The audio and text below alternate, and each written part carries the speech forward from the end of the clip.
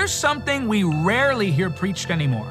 Yes, we understand that God blesses us, prospers us, favors us, and provides for us. But Christianity is not about self-help. It's about self-abandonment.